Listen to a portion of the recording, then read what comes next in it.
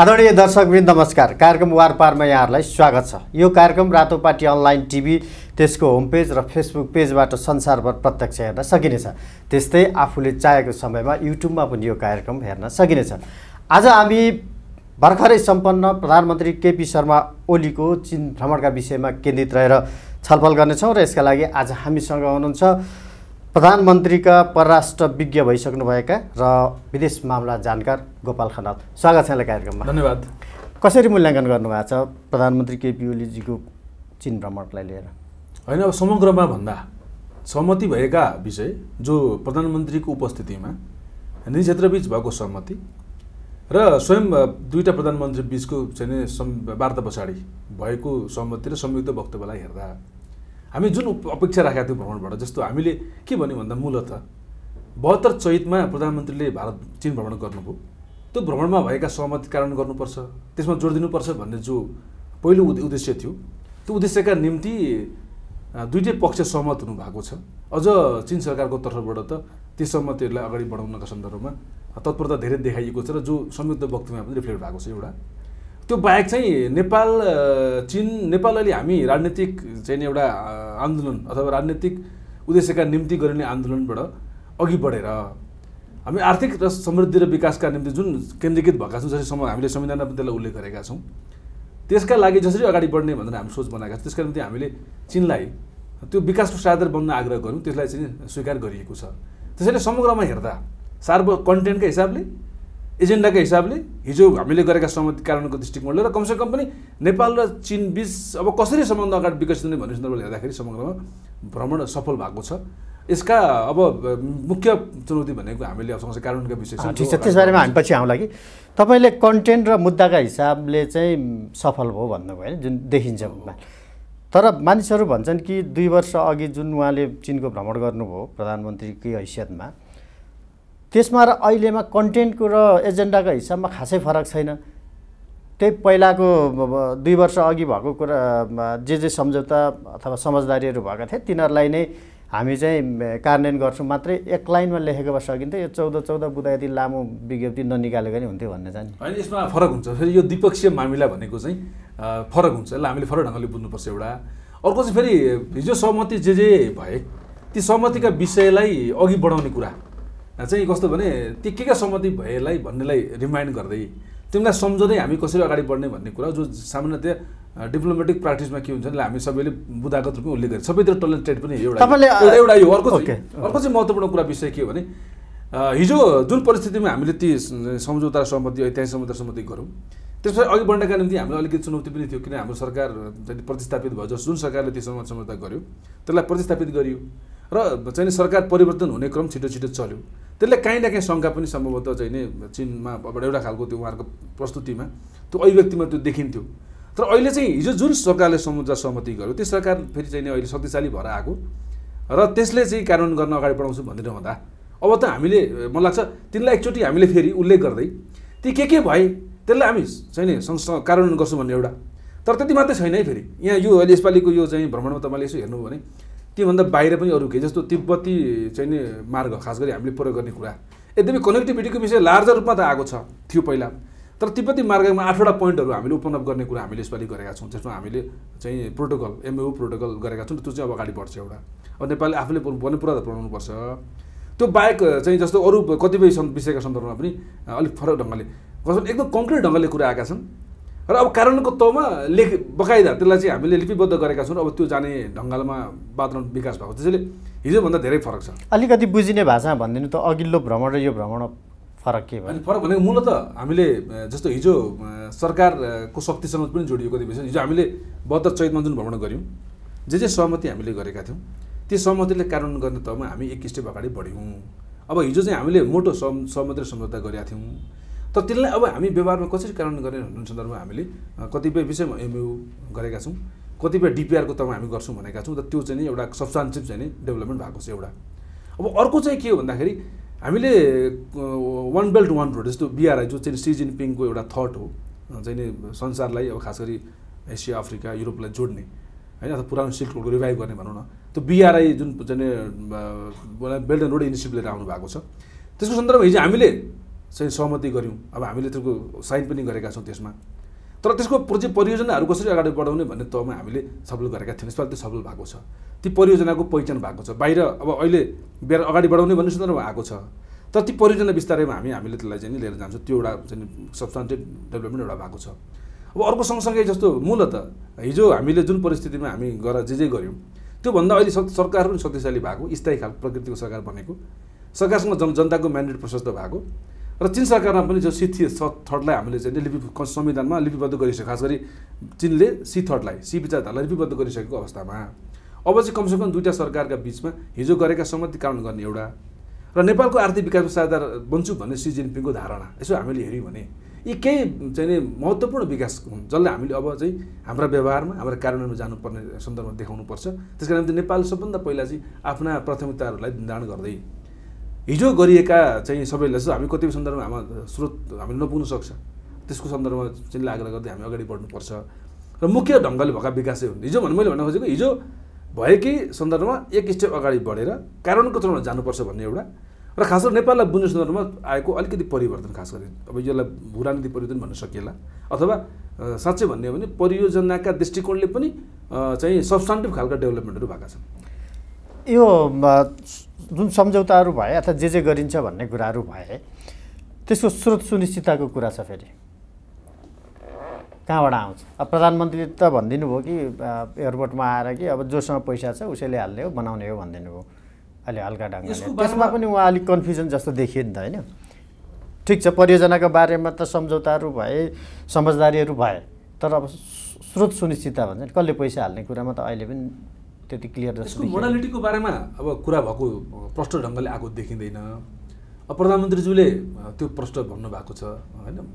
फर्केपछि विमानस्थलमा त्यसभन्दा अगाडि केही समय अगाडि हाम्रो चाहिँ सरकारको तर्फबाट भएका चर्चाको सन्दर्भमा कुरा गर्ने हो भने चाहिँ जस्तो अब रेल जस्तो केरौँलाई काठमाडौँ जोड्ने रेल त्यसको चाहिँ अब लगभग पूर्व समयमा त सकिसक्यो। अब डिपिआर गर्ने सम्बन्धमा दुई देशबीच सहमति भइसक्यो, डिपिआर चीन सरकारले गर्ने भन्ने।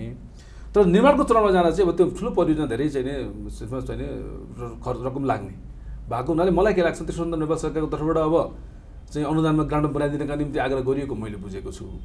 तर अब मलाई के लाग्छ त भन्दाखेरि त्यसमा सम्भवतः त्यसको मोडालिटीको बारेमा अझै उहाँ छलफल गर्न बाँकी छ होला। त्यो बाँकी हुँदा चाहिँ अब समय पनि फेरि अब रेल भनेको आज सहमति गर्दै भोलि आउने रेल पनि होइन, होइन? तुरुन्तै चाहिँ आउने कमसेकम समय त लाग्ने नै भयो। त्यो कुरा चाहिँ प्रधानमन्त्रीले यसपटकको भ्रमणमा बुझ्नुभयो भन्ने कुरा आएको छ। ग्राउन्ड रियालिटी चाहिँ जसरी हिजो उहाँले चाहिँ अब 2 वर्षमा रेल कुदाउँछु भनेर भाषण गर्दै हिँड्नु भएको थियो त्यस्तो चाहिँ हुँदो रहेछ भनेर कम्तीमा यो भ्रमणबाट नेपालको प्रधानमन्त्रीले चाहिँ रेल कसरी कहिले कति खर्चमा आउँदो रहेछ भन्ने चाहिँ बुझ्नुभयो भन्ने चाहिँ देखियो, होइन? उहाँले आफैले भन्नुभयो 5-7 वर्ष चाहिँ कम्तीमा लाग्ने रहेछ। अहिले प्रधानमन्त्री केपी शर्मा ओलीको बारेमा कुरा गर्दा उहाँले यस्तो नबुझ्ने कुरा त हुँदै भएन। उहाँ धेरै बुझ्ने धेरै विषयवस्तुमा जानकार बाहिर आएको कुरा नि त उहाँले टेक्निकल डिटेल पनि बुझ्ने मान्छे हुनुहुन्छ। मलाई त्यस्तो लाग्दैन। तर मलाई चाहिँ अहिले चाहिँ के लाग्छ भने प्रधानमन्त्रीले पनि भन्नुभएको छ सम्भवतः मोडालिटीको बारेमा के मोडालिटीमा छलफल पनि भयो होला, खास गरी रेलको सन्दर्भमा। किन डिपिआरको बनाउने मात्र सहमति भइसकेकै छ। अब रेल ल्याउने सन्दर्भमा हामीले हाम्रो पूर्वाधार पनि बनाउनु पर्ने हुनाले केरौँ काठमाडौँ जोड्न अलिकति समय पनि लाग्ने र अझ प्रबन्ध भनेको हेर्दा नयाँ प्रविधिको पनि प्रश्न त्यहाँ जोडिएको छ। त्यसैले यसको मोडालिटीको बारेमा अझै टुङ्गोमा पुनः बाँकी छ जस्तो देखिन्छ। तर मलाई चाहिँ कस्तो लाग्छ भने यसमा सम्भवतः चीन सरकारले चाहिँ एउटा यो गुड गेस्चरको रूपमा यसलाई चाहिँ ग्रान्टमा बनाइदिने अथवा निश्चित % ग्रान्टमा अलिकति कति चाहिँ नेपाली कन्सेसनल लोन अथवा यस्तो खालको कुनै आन्तरिक सोच उठाएर पनि गर्नुपर्ने सक्छ होला। अब मेरो आफ्नो व्यक्तिगत धारणा चाहिँ के हो भने हामी जब कनेक्टिभिटीका कुरा गर्छौँ, हामी जब चीन अथवा भारतका रेल काठमाडौँ ल्याउने र नेपाल चीन र भारतको विकासबाट नेपाल पनि लाभान्वित हुने र नेपालले सहित आफ्नो पनि सामर्थ्य विकास गर्दै आफ्नो पनि चाहिँ व्यापार सन्तुलनका निम्ति निर्यात बढाउने कुरा गर्दा चाहिँ कमसेकम हामीले आफ्नै पनि स्रोतको परिचालन गर्न सक्छौँ। ठिकै छ। अब विशेष त यसपटकको भ्रमणको मूल एजेन्डा चाहिँ रेल मात्रै भयो, बढी चाहिँ त्यसले चाहिँ फोकस भएको जस्तो देखिन्छ। तर अब यस्ता भ्रमणहरूले अलिक कूटनीतिक क्षेत्रमा जुन कुराहरू गरिन्छ, दुई देशबीचको सम्बन्धको कुरा होला, अझ तेस्रो मुलुकसँगको सम्बन्ध, दुई देशबीचको सम्बन्धसँग अर्को भूराजनीतिक अवस्था जोडिने अर्को तेस्रो मुलुक होला, दुई देशबीचको सम्बन्धको कुरा होला।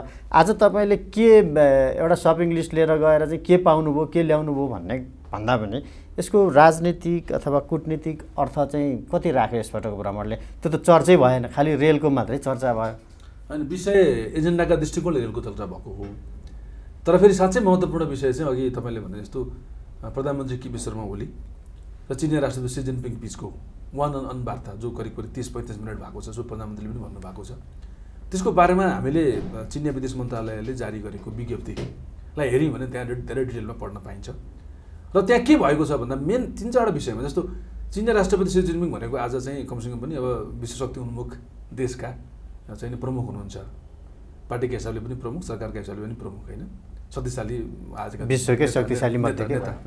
त उहाँले चाहिँ नेपालको प्रधानमन्त्रीसँग चाहिँ वान वार्ता गरिसकेपछि आएका कुरालाई हामीले यसो मनन गऱ्यौँ भने निकै गम्भीर कुराहरू त्यहाँ आएका छन्। जस्तो नेपालको सन्दर्भमा अब नेपालको चाहिँ तीनटा चुनावहरू हामीले सफलतापूर्वक गरेको, त्यसका निम्ति नेपाली प्रधानमन्त्री सहित नेपालका राजनीतिकले बधाई दिँदै अब नेपालले जसरी तपाईँले भने जस्तो सुखी नेपाली समृद्ध नेपालको जो धारणा लिएर आउनु भएको छ त्यसमा हाम्रो समर्थन छ।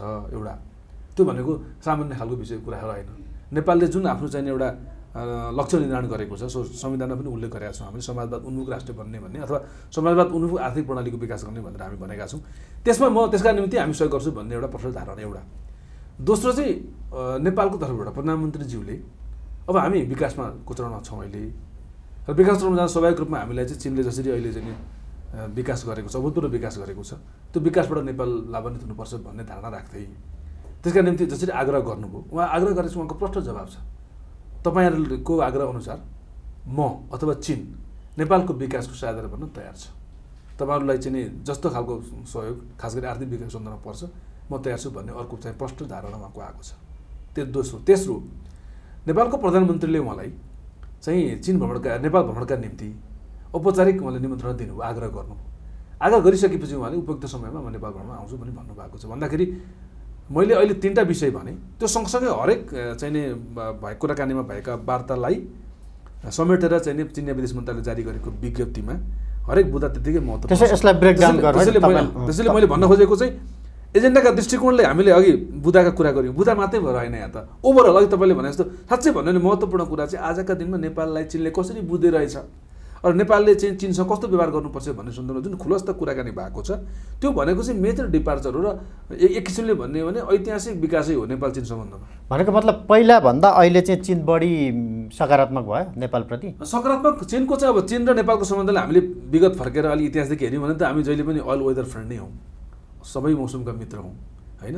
चाहिँ कहिले पनि चीनले नेपालको आन्तरिक मामिलामा हस्तक्षेप गरेको छैन र नेपाल चाहिँ बलियो भयो भने स्वाभाविक रूपमा चाहिँ त्यसको लाभ चिनलाई पनि प्राप्त हुन्छ अथवा चिनका कतिपय विशिष्ट चासोहरूलाई सम्बोधन गर्छ भन्ने धारणा चाहिँ निरन्तर रूपमा व्यक्त हुँदै आएका छन्। त्यो हिजो झन्डै हामीले हेऱ्यौँ भने 1950देखि लगातार ती धारणा आएकै छन्। तर नेपालले पनि वन चाइना पोलिसी लिएको हुनाले एउटा तहमा हाम्रो सम्बन्ध जहिले पनि सुदृढ छ, राम्रै छ। तर अहिलेको परिस्थिति अलिकति फरक छ। परिस्थिति किन फरक छ भने अघि मैले भनेको चाहिँ एउटा जियो पोलिटिकल सिचुएसन अलिकति हामीलाई कता कता हिजो के लाग्यो भने यो चुनौती हो भन्ने ठानेको थियौँ। त्यो चुनौतीलाई रूपान्तरण कसरी गर्ने अवसरमा भन्नेमा हामी अहिले अवसरमा आइसकेका छौँ। एउटा अर्को चाहिँ हिजो नेपालमा भएका सरकारहरू अस्थिर सरकारहरू थिए, 9 महिना परिवर्तनकालले हुने खालको एउटा विडम्बना अप्ठ्यारो स्थिति हामीसँग थियो। तर आज त हामी फेरि त्यहाँबाट कहाँ पुग्यौँ भन्दाखेरि संविधान जारी गऱ्यौँ र नयाँ बलियो सरकार बनिसकेपछि त्यो सरकारले लिएका प्रष्ट विकासका एजेन्डामा चाहिँ चिनको तर्फबाट सहयोग हुने कुरा र यो ढङ्गका चाहिँ नि भाषा र चाहिँ सहमति हुने कुरा त फेरि फरक भयो। त्यसैले मैले भनेको परिवर्तित सन्दर्भमा चाहिँ चिनले नेपाललाई बुझ्ने कुरा पनि परिवर्तन सँगसँगै बुझ्न सकेको एउटा स्थिति र त्यो सँगसँगै नेपालले के अरे राखेका चाहिँ प्राथमिकताहरूको सन्दर्भमा खास गरी मैले भने विकास समृद्धिका सन्दर्भमा त्यसमा साझेदार बन्छु भन्ने कुरा त धेरै महत्त्वपूर्ण कुरा। तपाईँले स्थायी सरकारको कुरा गरिरहँदाखेरि यसलाई अलिक प्रष्ट भाषामा भन्दाखेरि नेपालमा पनि कम्युनिस्ट सरकार, अनि त्यो हिसाबले पनि अलिक सकारात्मक भयो कि भन्ने मेरो एउटा त स्वाभाविक कि त्यसलाई कुनै अर्थ राख्दैन। अर्थ राख्दैन त भन्नु पनि भएन। मलाई के थाहा छ भन्दाखेरि तपाईँको स्थायी सरकार अथवा स्थिर सरकार हुनु र कम्युनिस्ट सरकार त्यसमाथि स्थिर हुनु के अर्थ राख्छ? अर्थ राख्छ अवश्य पनि अर्थ राख्छ। स्वाभाविक हो, चीन आफैले उनीहरूले चाहिँ समाजवादी राष्ट्र होइन भनेकै छ, हामी पनि समाजवादी राष्ट्र। त्यसमा पनि स्वाभाविक रूपमा चाहिँ एउटा चाहिँ 2टा कम्युनिस्ट पार्टी मिलेर बनेको ठुलो कम्युनिस्ट पार्टी, त्यसको नेता प्रधानमन्त्री भन्दा एउटा त्यसको चाहिँ एउटा खालको अर्थ राख्छ। त्यो स्वाभाविक पनि हो, त्यसलाई अन्यथा ठान्नु हुँदैन। तर त्यसैका कारणले फेरि सबै द्विपक्षीय सम्बन्धमा प्रभाव पर्ने, त्यसले एकदम सकारात्मक प्रभाव मात्रै पर्ने, अरू केही नहुने भन्ने पनि हुन्न फेरि। मैले भन्न खोजेको यो जुन नेपालको विकसित सम्बन्ध छ नि, यो विकसित सम्बन्धलाई चाहिँ तिनको तर्फबाट हार्दिक स्वागत गर्दै नेपालले अहिले जुन खालको बाटो तय गरेको छ खास गरी समृद्धि र विकासका निम्ति, अथवा नेपालले चाहिँ नेपाल कसरी बनाउने, भन्ने सन्दर्भमा जे हामीले प्राथमिकता निर्धारण गरेका छौँ, हाम्रो त नीति कार्यक्रम पनि आइसक्यो, बजेट पनि आइसक्यो, आज हामीले ठुल्ठुला परियोजनाहरूमा जसरी हामीले केन्द्रीकृत हुन खोज्दैछौँ, त त्यो परियोजनाको सन्दर्भमा पनि चीन चाहिँ जोडिएर त्यसका निम्ति तिम्रो प्राथमिकतामा हामी सहयोग गर्न तयार छौँ भन्नु त ठुलो उपलब्धि हो। यो चाहिँ अहिले नेपालको प्रधानमन्त्री केपी ओली भएर हो कि अरू भएको भए नि हुन्थ्यो?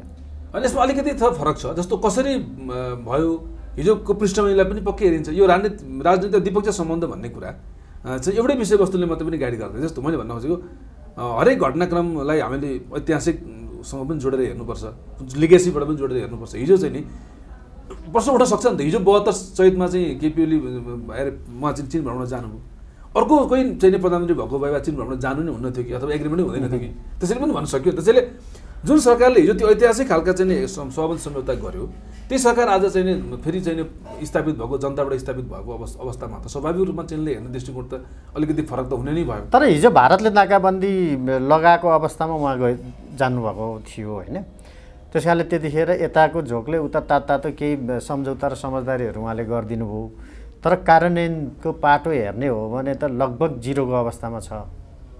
अब पनि हुन्छ भने कसरी विषय होइन? सही हो, एकदमै सही हो। यसका मैले अघि अलिकति कोट्याउन खोजेको थिएँ कारणहरू। उहाँ प्रधानमन्त्री भएर जुन ऐतिहासिक ती सम्झौता सहमति भए यहाँलाई याद छ, त्यतिखेर चाहिँ उहाँलाई तिनै सम्झौता सहमति गरिएका कारण अथवा चाहिँ नि त्यो सँगसँगै चिनिया राष्ट्रपति सी जिनपिङ भ्रमण आउँदै हुनुहुन्छ भन्ने खालका त्यसको तयारीका सन्दर्भमा कुराकानी भइराखेको बेला उहाँलाई प्रतिस्थापित गरियो। तपाईँ त्यो टिममा पनि भएको हुनाले त्यतिखेर देशी साँच्चै भन्यो भने अब यसलाई यो ठुलो भाषा जस्तो लाग्छ, देशी विदेशी खालका षड्यन्त्रहरू भए यो प्रष्ट चाहिँ हामीले देखिन्छ। त्यसमा हाम्रा कतिपय चाहिँ हाम्रै नेताहरू पनि त्यसमा लाग्नुभयो, परोक्ष प्रत्यक्ष ढङ्गले लाग्नुभएको देखिन्छ। त्यस्तो स्थितिमा चाहिँ उहाँ सरकारलाई प्रतिस्थापन गरियो र त्यो प्रतिस्थापन गर्नुपर्ने विषय चाहिँ के थियो भन्दा उहाँले बिस्तारै नेपालको चाहिँ सम्बन्धलाई उत्तरतिर पनि विविधीकरण गर्न खोज्नु भएको थियो, डाइभर्सिफाई गर्न खोज्नु भएको थियो, व्यापारका दृष्टिकोणले, पारम्परिकका दृष्टिकोणले अथवा असल मित्रका दृष्टिकोणले। अब हामी चाहिँ हिजो भने जस्तो नेहरू डक्ट्रिन पनि प्रिभेल गर्दैन। आज चाहिँ अब नेपाल पनि आफैको एउटा आफ्नो अधिकार छ, पारम्परिक अधिकार छ, नेपालले डाइभर्सिफाई गर्छ भन्ने दृढताका साथ अडङ्का जसरी अगाडि बढ्नुभयो, त्यो अगाडि बढेको परिस्थितिमा उहाँलाई सरकार ढाल्ने काम भयो। त्यस पछाडि तपाईँले हेर्नु करिब 18 महिना त दुईवटा सरकार बने, त्यो कार्यान्वयन गर्ने तहमा उहाँहरू जानु, त्यो एउटा त ओनरसिप लिने कुरै अप्ठ्यारो पऱ्यो उहाँहरूलाई कतिपय सन्दर्भमा। त्यस पछाडि कार्यान्वयन गर्ने तहमा जानु नै भएन। फेरि कतिपय हाम्रो राष्ट्रिय खालका चाहिँ प्राथमिकताहरू पनि रहेला, निर्वाचन गर्नुपर्ने विषयहरू पनि थियो होला। त्यसैले गर्दा ती स्वाभाविक रूपमा त्यति कार्यान्वयन भएनन्। र आजका दिनमा पनि एउटा चाहिँ फेरि के छ भन्दाखेरि धेरैलाई शङ्का छ वा हुन्छन् कि हुँदैनन् भन्ने, त्यो स्वाभाविक पनि। हिजोको विगतलाई हेर्दाखेरि वा हुँदैन कि भन्ने खालको शङ्का छ। तर अब कमसेकम शङ्का गर्नु अब हुँदैन। किन गर्नु हुँदैन भन्दाखेरि प्रष्ट ढङ्गले प्रधानमन्त्रीले भन्नुभएको छ। फेरि अहिलेको सरकारले निश्चित म्यान्डेट लिएर आएको छ, जनताको म्यान्डेट छ, स्टेबल गभर्मेन्ट छ। अब पनि कार्यान्वयन भएन भने त कहिले हुँदैन। त्यसैले मलाई के लाग्छ भने कार्यान्वयनको सन्दर्भमा हामीले अलिकति समय त हेर्नुपर्छ। त हिजो जस्तो अवस्था बिल्कुलै रहँदैन र चाहिँ सरकार अगाडि बढ्छ। अघि तपाईँले भने जस्तो चाहिँ अब हिजो गरिएका जुन समझदारी सम्झौताहरू थिए, जुन परियोजनामा गरिएको थियो, त्यो अघि बढाउनका लागि चाहिँ त्यसको स्वामित्व लिने बित्तिकै यता सरकार छोड्नुपर्ने एउटा खालको चाहिँ परिस्थिति पनि थियो र त्यतातिर कसैले हात हालेन भन्ने एक खालको तपाईँको भनाइरह्यो होइन। कतिपय परियोजनामा त भू राजनीति पनि जोडिएको हुन्छ फेरि। एकदमै छ, हुन्छ हो। त्यो कारण चाहिँ कार्यान्वयन भएन भन्ने के हुन्छ? होइन, भू राजनीति जोडिएको छ, तर यो भू राजनीति जोडिँदा यसले हाम्रो यो अहिलेको जोडिएको भू राजनीतिले हाम्रो राष्ट्रिय विकास अथवा हामीले प्राथमिकताको चयनमा असर गर्यो कि गरेन भनेर हेर्नुपर्छ। अब तपाईँले सङ्केत गरेको सम्भवतः मैले बुझेसम्म सायद तपाईँले एउटा बुढी गण्डकी परियोजना पनि हुनसक्ला, अथवा पश्चिम सेतीको पनि हुनसक्ला, अथवा अरुण थर्डको त शिलान्यास भइसक्यो। तर त्यो पनि यसै हेर्दाखेरि त्यो भू राजनीतिक जटिलता तपाईँ सङ्केत गर्दै भए त्यसले असर गरेर केही भएन कि भन्ने यदि तपाईँको प्रश्न हो भने यसमा मैले बुझेको भने म त के देख्दैछु बरु भने त्यो जटिलता होइन, अनुकूलता चाहिँ निर्माण हुने। जसरी अरुण तेस्रो त हामीले शिलान्यास गऱ्यौँ। अब काली गण्डकीको सन्दर्भमा सरकारले तर्फबाट खास गरी चिनिया गेजुवालाई हामीले चाहिँ त्यो निर्माण गर्न दिएको थियो। त्यसमा पहिला दिँदा पनि हतारमा दियो, बुढी गण्डकी दियो र अहिले फिर्ता लिँदा पनि चाहिँ फेरि हतारमा लियो भन्ने खालको चाहिँ सरकारको तर्फबाट आइरहेको छ। र अहिले व्हाइट पेपर जारी गरेर त्यसलाई बिडिङ प्रक्रियामा जाने, खुला परिस्थितिमा जाने भन्ने भनेको थियो। त्यसैले अहिले पनि च्याप्टर क्लोज भइसकेको छैन त्यहाँ। तर मलाई के लाग्छ भने यसको सन्दर्भमा असमझदारी किन देख्दिनँ भने यदि तपाईँले यी परियोजनाको जे निर्णय भइराखेको थियो त्यो बेला यदि चिनिया विदेश मन्त्रालयको प्रवक्ता हुवा चुनिङको एउटा स्टेटमेन्ट सुन्नु भएको छ भने म स्मरण गराउनु त्यहाँ उहाँले प्रष्ट भन्नुभएको छ नेपालका सन्दर्भमा बुढी गण्डकी परियोजनाको नाम उल्लेख गर्दै त्यस्तो कुनै खालको चाहिँ हामीसँग असमझदारी केही भएको छैन। अहिले पनि नेपाल सरकारले चाहिँ चाहेका प्राथमिकता परियोजना हामी सहयोग गर्न दृढ छौँ, हामी गर्छौँ। त्यसैले यस्तो बारेमा आएको विषयहरूलाई चाहिँ म कुनै महत्त्व दिन्न भनेर उहाँले भन्नुभएको छ र हाम्रो तर्फबाट पनि मैले बुझेसम्म त्यति मात्रै होइन 900 मेगावाटको त हामी निजी क्षेत्रसँग राखेर हामीले चाहिँ सहमति गऱ्यौँ भन्दाखेरि चाहिँ एकपछि अर्को चिनको निजी क्षेत्र र सरकारको तर्फबाट सरकारकै पहलमा जसरी चाहिँ अहिले हाम्रा मेगा परियोजनामा चाहिँ साझेदार बनेर निर्माण गर्न खोज्नु भएको छ जसरी हामीले स्वागत गरेका त्यसले त सकारात्मक निर्माण गरेको छ। त्यसैले म अहिले चाहिँ त्यो भू राजनीतिलाई पनि चुनौतीभन्दा आवश्यक रूपमा देख्दैछु म र त्यसका निम्ति अर्को पनि आधार छ हामीसँग। जस्तो के आधार छ भन्दा स्वयं भारत र चिनको जुन खालको सकारात्मक सम्बन्ध विकास भएको छ, जस्तो खास गरी चाहिँ दोक्लाम विश्व पछाडि जसरी सीमालाई चाहिँ ट्रान्क्विलिटी र पिस मेन्टेन गर्ने सीमामा अथवा चाहिँ कतिपय अफगानिस्तानको सन्दर्भमा संयुक्त परियोजना चलाउने अथवा कतिपय सन्दर्भमा उहाँले यहीँ अहिले नै पनि ट्राइलेटरल पार्टनरसिप अथवा चाहिँ कोरिडोरको कुरा गर्नुभएको छ। त्यस्ता विषयको सन्दर्भ उठान गरेको हुनाले र त्यसमा एउटा खालको समझदारी देखिएको हुनाले म चाहिँ त्यो भू राजनीतिको जटिलता भन्दा अब हामी अवसरतर्फ रूपान्तर हुनेछु भन्ने लाग्छ र त्यो ढङ्गले पो परिस्थिति विकास भएको छ कि भन्ने निष्कर्षमा छु।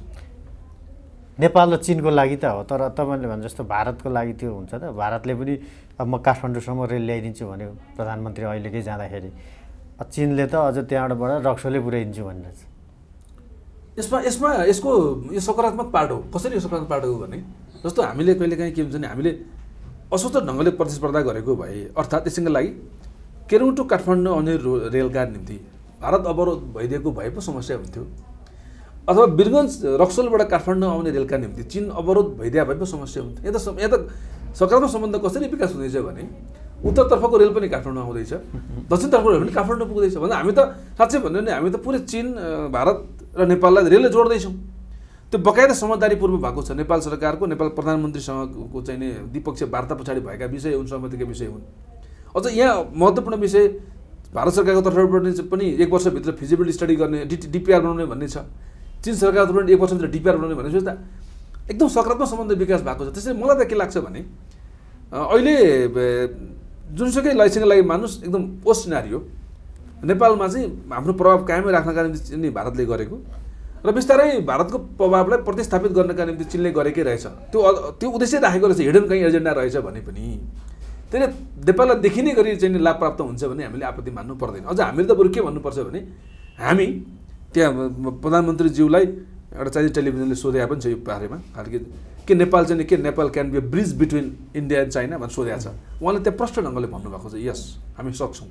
कसरी सक्छौँ भन्दाखेरि हामीसँग प्रशस्त चाहिँ स्रोतहरू छन्, त्यसको दोहनका निम्ति हामी दुईवटा देशलाई आग्रह गर्न सक्छौँ। कतिपय संयुक्त परियोजना पनि बनाउन सक्छौँ, अथवा हामी यसरी कनेक्टिभिटी एक र अर्को देशको कनेक्टिभिटी जोडेर नेपालले आफ्नो सामर्थ्य विकास गर्दै नेपाललाई पनि आर्थिक ढङ्गले सुदृढ बनाउँछ। त्यसैले त्यो रेल आउने कुरा चाहिँ चुनौती भन्दा पनि म चाहिँ अवसर हो र त्यसका निम्ति दुईटै सरकारले चाहिँ आफ्नो उद्देश्यका निम्ति नै रहेछ भने पनि नेपाललाई सहयोग गर्न खोजेको देखिन्छ भने यसमा आपत्ति मान्नुपर्ने विषय केही जस्तो लाग्छ। तर गरे भने त हो, तर हिजो जस्तो चाहिँ अब बोल्छन् मात्रै कि भन्ने आशंका नि यो आशंका छ जस्तो एकदमै यो चाहिँ धेरै जटिल विषय भएको आएको छ र मैले बुझेसम्म हाम्रो प्रधानमन्त्रीज्यूले भारतको प्रधानमन्त्रीसँग पनि 1-to-1 मिटिङमा र काठमाडौँ आएपछि भएका मिटिङमा पनि र अब चिनको सन्दर्भमा पनि कतिपय यस्तो परियोजनाहरू जो अगाडि बढ्न सकेका छैन त्यसको सन्दर्भमा प्रष्ट कुराकानी गर्नुभएको मैले बुझेको छु।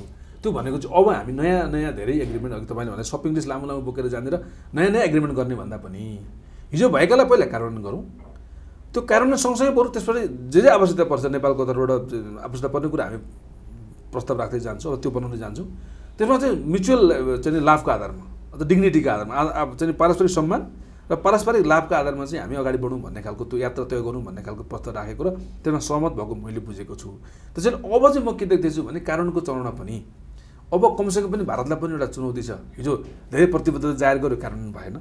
अब चिनलाई पनि के छ भने चिन चाहिँ आजसरी चाहिँ एउटा विश्व महाशक्ति राष्ट्रका निम्ति त्यो सोच राखेर अगाडि बढ्दैछ, उसलाई पनि छिमेकमा एउटा खालको चुनौती छँदैछ। त्यसैले उहाँहरूले कमसेकम पनि अब त नेपालसँग हिजो गरेका सहमतिलाई कार्यान्वयन गर्ने प्रतिबद्ध हुन्छ भन्ने कुरा देखिन्छ। त्यसको अर्को पनि कारण चाहिँ के भने हाम्रो पनि डोमेस्टिक चाहिँ एउटा चाहिँ क्षमता विकास भएको छ, घरेलु क्षमता विकास भएको छ। अब हामी कमसेकम पनि चीन र भारतसँग हाम्रो विकासका निम्ति चाहिँ सँगै बसेर कुरा गर्न सक्ने सक्षम भएका छौँ। त्यसैले पनि अब चाहिँ कानुनको सन्दर्भमा अगाडि बढ्छ भन्ने म देख्दैछु। तर अब यो प्रतिस्पर्धा मैले अघि भनेको यो उहाँहरूको चाहिँ स्वस्थ प्रतिस्पर्धाकै तहमा निरन्तर रह्यो भने यो सफल पनि हुन्छ, यसले त्रिदेशीय विकासलाई पनि सहयोगी पुर्याउँछ। अब होइन कुनै बिन्दुमा गएर एकको विकासलाई अर्काले छेक्ने अथवा एकको नेपालप्रति चोकोलाई चाहिँ सक्रियता भन्दै अथवा नेपालमा चाहिँ आफ्ना निहित उद्देश्य स्वार्थपूर्तिका निम्तिका भन्दै अर्कोलाई रोक्ने खालको प्रयास भयो भने त फेरि यो डिजास्टर पनि हुन्छ। त्यसैले नेपालले कसियसली चाहिँ मुक्त गर्नुपर्छ। ठिक छ, अब हामी कार्यक्रमको अलि अन्तिमतिर हुन्छौँ। एकदम चासोको विषय, अब उहाँले यहाँको भ्रमण गर्दा अब त्यसको राजनीतिक आर्थिक कति असर गर्छ थाहा छैन, प्रभाव कति पर्छ। तर अब मूलत चाहिँ अब विदेश आफ्नो छिमेकी देशको उच्च स्तरीय भ्रमण भएन भने त्यसलाई चाहिँ आफ्नो कूटनीतिक असफलता जुन मान्ने हाम्रो छलफलमा चल्छ, अब त्यसमा तपाईँलाई थाहा होला त्यो असफलता हो कि सफलता हो कि कहिले कुनै देशको भ्रमणै नगर्दा पनि हुन्छ कि। तर अब जे सबैको चासो चाहिँ चिनिया राष्ट्रपति नेपाल आउनुहुन्छ, अन्तिमता दिनुभयो, उपयुक्त समयमा म आउँछु भन्नुभएको छ। तपाईँले के देख्नुहुन्छ, आउनुहुन्छ नेपाल भ्रमण हुन्छ चिनिया राष्ट्रपतिको? म धेरै आशावादी छु। आशावादी हुने कारण पनि के हो भने सन् 2016मै उहाँ आउने कुरा लगभग दक्षिण एसियाको बङ्गलादेश र नेपाल भ्रमण गर्ने कुरा तय भएको। त्यसको तयारी हुँदै गर्दा नेपालमा अब कति मैले भने आन्तरिक खालको राजनीतिक विकास भएर गयो परिस्थिति, जो चाहिँ त्यो सबै जग जाहेरै छ। त्यो कारण नेपाल आउनु भएन, तर बङ्गलादेश पुग्नुभयो र त्यहाँ करिब चाहिँ 24 बिलियन अमेरिकी डलरको चाहिँ सहयोग परियोजना घोषणा पनि गर्नुभयो। त्यो ठुलो अपेक्षा नेपाली जनताले गरेका थिए, त्यहाँ भएन। अब एउटा त हिजो जुन सरकारले ऐतिहासिक सम्झौताको त्यो सरकार नेपालमा अहिले आएको र त्यो सरकारसँग प्रष्ट म्यान्डेट भएको र हामीले प्रष्ट उद्देश्य चाहिँ तय गरिसकेको हुनाले र अहिले प्रधानमन्त्रीज्यूले फर्मल्ली उहाँलाई चाहिँ आग्रह गर्दा उहाँले आउँछु भनेको हुनाले म चाहिँ धेरै आशावादी छु। अब आशावादी हुनुपर्ने कारण चाहिँ के छ, किन पनि आउनुहुन्छ होला भन्ने मेरो बुझाइ छ भने डिप्लोमेसीमा अघि तपाईँले भनेको भ्रमणका आफ्ना महत्त्व हुन्छन्। भ्रमण हुँदै सबै राम्रो हुने, नहुँदै सबै खराब हुने त होइन। तर भ्रमणमा डिप्लोमेसीमा रेसिप्रोसिटी भन्ने हुन्छ। एउटा देशको चाहिँ सरकार प्रमुखले भ्रमण गरिसकेपछि अर्को देशको तर्फबाट सानो ठुलो राष्ट्र भन्ने हुँदैन, भ्रमण गर्नुपर्छ। त्यस अर्थमा भ्रमण हुन्छ भन्ने कुरामा म चाहिँ विश्वास राख्छु। तर मानिसहरू भन्छन् कि भर्खरै भारतीय प्रधानमन्त्रीले भ्रमण गरेको ताजै छ, यस्तो अवस्थामा आउलान् र भन्ने, यसको के अर्थ छ? होइन, यसको अर्थ छैन। अब अहिले चीन र भारतकै अघि मैले भनेका सकारात्मक सम्बन्ध विकास हुँदै गरेको अवस्थामा भारतको प्रधानमन्त्री नरेन्द्र मोदीज्यू नेपाल भ्रमणमा आइसकेपछि अब त्यसलाई हेरेरै सी जिनपिङ तत्कालै अथवा तुरुन्तै अथवा 1-2 वर्ष पछाडि भन्ने त त्यसको पनि यसको अर्थ हुँदैन। यो ठिकै छ। अब अलिकति तपाईँले अब भ्रमणको बारेमा आलोचना त नगर्नु होला होइन, के सुझाव छ?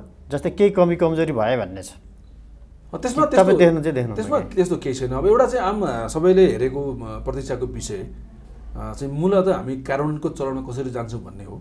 त्यसमा पनि धेरैको चाहिँ के थियो भने ट्रान्जिट एन्ड ट्रान्सपोर्ट एग्रिमेन्ट हामीले गरिसकेको हुनाले त्यसको प्रोटोकल अहिले नै भइदिएको भए हुन्थ्यो भने, तर यद्यपि त्यसमा प्रष्ट ढङ्गले सरकारको तर्फबाट आइसक्यो। जुलाईभित्रमा हामी गर्छौँ, जुलाईको फर्स्ट विकमै भन्ने छ। त्यो राम्रो पक्ष, एउटा सकारात्मक विकास त्यहाँ भएको छ। अहिले नहुँदा पनि तत्कालै भइहाल्छ त्यो।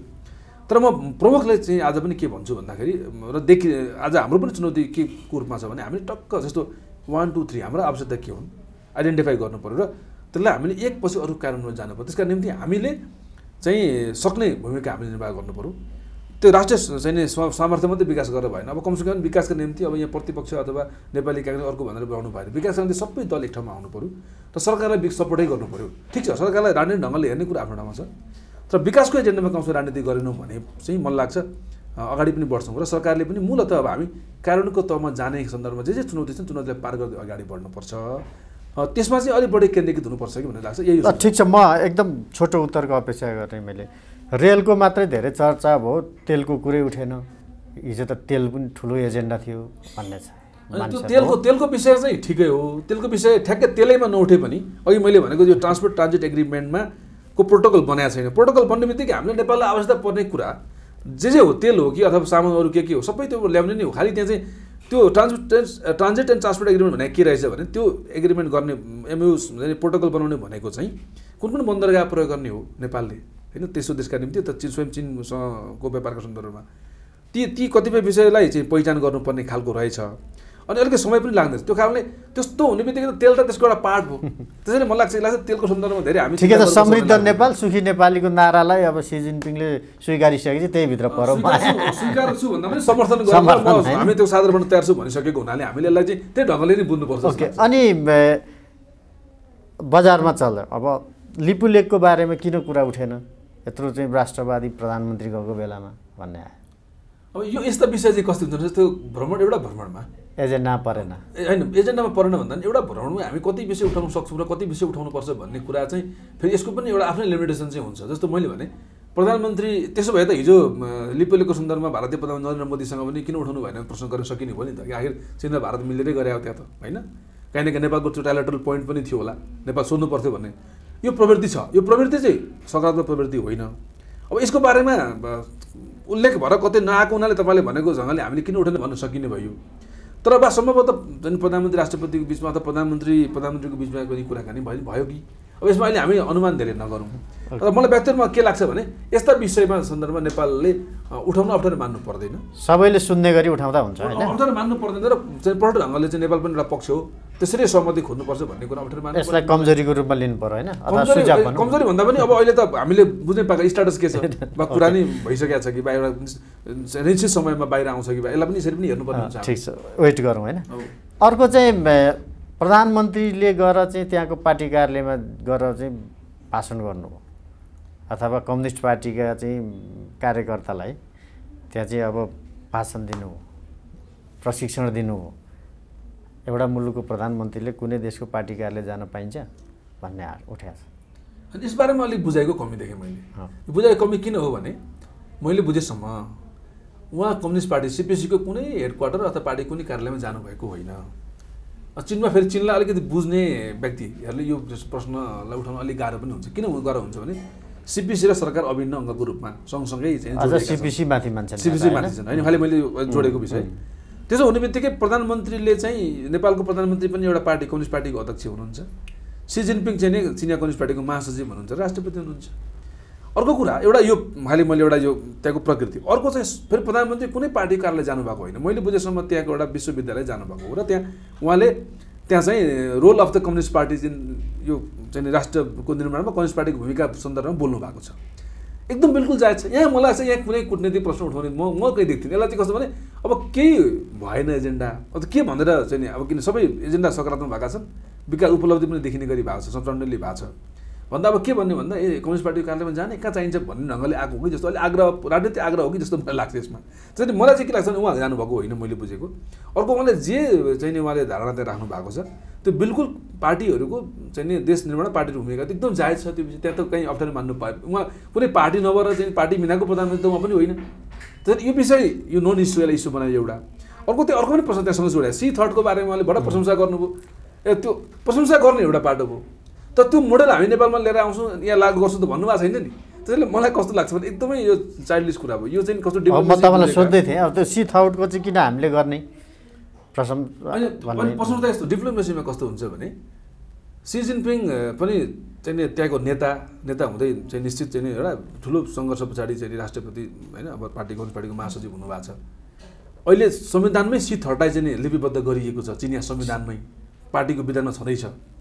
अनि स्वाभाविक रूपमा चिनले आजको विकासको मोडल के त भन्दाखेरि हामी समाज स्वाभाविक रूपमा एउटा त्यो विकासको मोडलमध्ये एउटा सी थर्ड पनि हो, सी विचारधारा पनि हो। अब चिन चाहिँ अहिले के कारणले विकास हो भन्दा प्रधानमन्त्री अर्को देशको सार्वभौम राष्ट्रको प्रधानमन्त्री सरकार प्रमुखले चिनको सरकार प्रमुख अथवा राष्ट्रपति प्रधानमन्त्रीसँग कुरा गर्दा डिप्लोमेट कर्टसीका लागि पनि त्यस्ता भाषा बोलिन्छन्, सबैमा हुन्छ। जस्तो मोदीलाई हाम्रो प्रधानमन्त्रीले भेट्नु हुँदा पनि मोदीजीले जे धारणा ल्याउनु विकास गर्नुभएको ठिक छ, चिन भारतको विकास भएको छ भनिन्छ, यो डिप्लोमेटिक एउटा कर्टेसी पनि हो। यो यसलाई चाहिँ हामीले त्यो डिप्लोमेसीकै ढङ्गले बुझ्यो भने सही हुन्छ।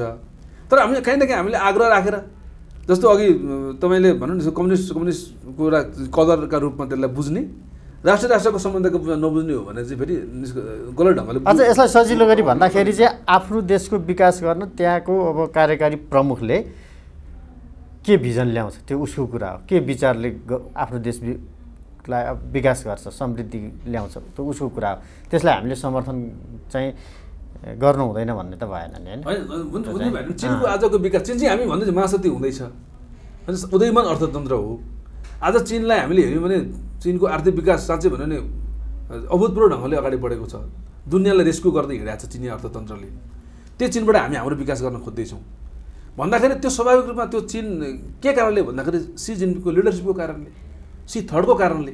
अब त्यो थर्डलाई चाहिँ तपाईँको जे ल्याउनु भयो, तपाईँले विकास गरेर चाहिँ तपाईँले जे नेतृत्व लिएर चिनको विकास गर्नुभयो त्यो चाहिँ गलत छ भनेर कसैले भन्छ होला त। हाम्रो प्रधानमन्त्रीले चाहिँ समृद्ध नेपाल सुखी नेपाली भन्ने जुन थट ल्याउनु भयो र चिनिया राष्ट्रपतिले त्यसलाई समर्थन गर्नुभयो, हाम्रो प्रधानमन्त्रीले पनि C3लाई चाहिँ समर्थन गर्नु त्यस्तै नै होइन? अनि त्यो एकदमै भने त्यो एकदमै कूटनीतिक ढङ्गले गरिने चाहिँ त्यति मात्रै होइन, स्वाभाविक रूपमा द्विपक्षीय सम्बन्धको एउटा सामान्य कूटनीतिक अभ्यास हो यो जहाँ पनि हुन्छ। त्यसमा पनि आजका दिनमा हामी त चिनको फेरि यस्तो विकास देखेका छौँ, हामी पनि विकास गर्न खोज्दैछौँ भनेपछि स्वाभाविक रूपमा हामीले चाहिँ कतिपय चिनिया विकासका राम्रा उदाहरणहरूबाट सिक्ने, हाम्रा मोडलबाट सिक्ने कुरा स्वाभाविक छ। त्यसलाई नेपालमा ल्याएर म चाहिँ लागू गर्छु, नेपालको आफ्नो मेरो मौलिक मोडल छैन भनेको भए पो प्रश्न उठ्थ्यो होला। प्रधानमन्त्री त कहीँ पनि भन्नुभएको छ। तर C3को त्यो विरोध गर्नु भनेको त चिनिया संविधानको पनि विरोध गर्नु हो, जुन कुरा अर्को देशको प्रधानमन्त्रीले गर्नै मिल्दैन। मिल्दैन यो विषय मैले अघि भने यो खासमा मुद्दा नै नभएको जबरजस्ती मुद्दा बनाउने र आलोचना गर्ने भनेको राजनीतिक आग्रह राखेर आलोचना गर्ने बाहेक के पनि होइन। यो कुनै यसले चाहिँ वेट पनि प्राप्त गर्दैन। मैले भने यसले त खासमा भन्यो भने जसले यो बोले बिचमा त्यसले त त्यही पक्षलाई ब्याकफायर गरेको छ। मैले त्यहाँभन्दा अरू केही देखाएको छैन यसमा। हस्, कार्यक्रम आइदिनु भएलाई धेरै धेरै धन्यवाद। धेरै धेरै धन्यवाद अवसरको लागि। आज हामीले छलफल गऱ्यौँ प्रधानमन्त्री केपी शर्मा ओलीको भर्खरै सम्पन्न चीन भ्रमणका विषयमा केन्द्रित रहेर, र यसका लागि आज हामीसँग हुनुहुन्थ्यो प्रधानमन्त्रीका परराष्ट्र मामिला विज्ञ रहिसक्नुभएका र पत्रकार पनि हुनुहुन्छ, विदेश मामिलाका जानकार गोपाल खनाल। कार्यक्रमको निर्धारित समय सकिएको छ, बिदा दिनुहोस्, नमस्ते।